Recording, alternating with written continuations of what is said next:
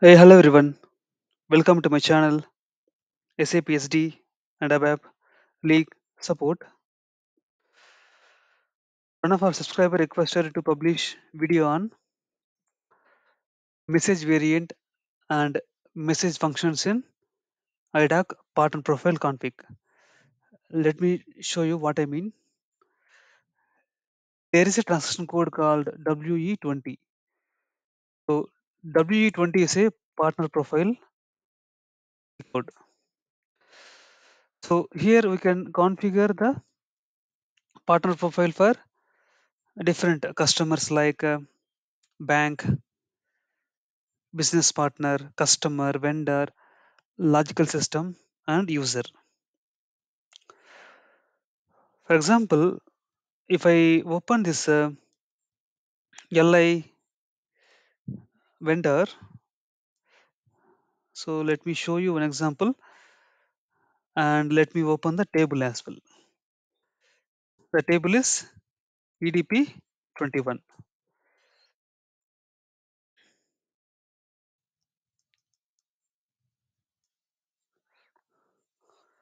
Okay, so if you see here, the partner number is 603 for user type is LI 603,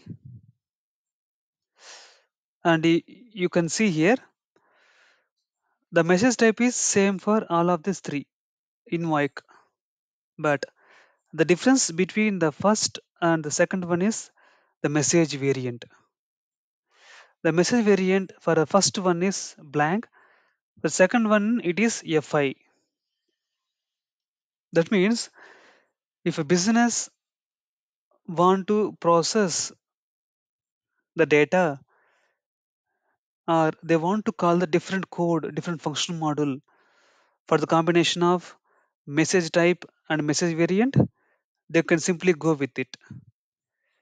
Like for one sales organization, they want to execute this piece of code, or for one system, for distributor, for one customer, anything, for any conditions, you want to differentiate the way of calling the program or code, we can simply manipulate with the two options, message variant and message functions.